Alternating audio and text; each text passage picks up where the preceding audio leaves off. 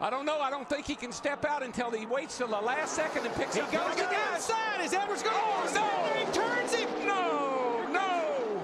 Oh, and that destroyed the front end of Newman's car. No. Edwards will not make it to the flag. Oh, Brad Keselowski won this race.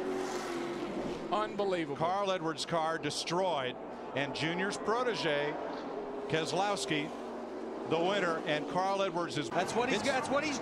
That's what he's doing. He's like a you know how he is. He's an athlete, a marathon runner. I want to finish the race. And he did, yes, to he a did. standing ovation from the crowd. Shades of Ricky Bobby.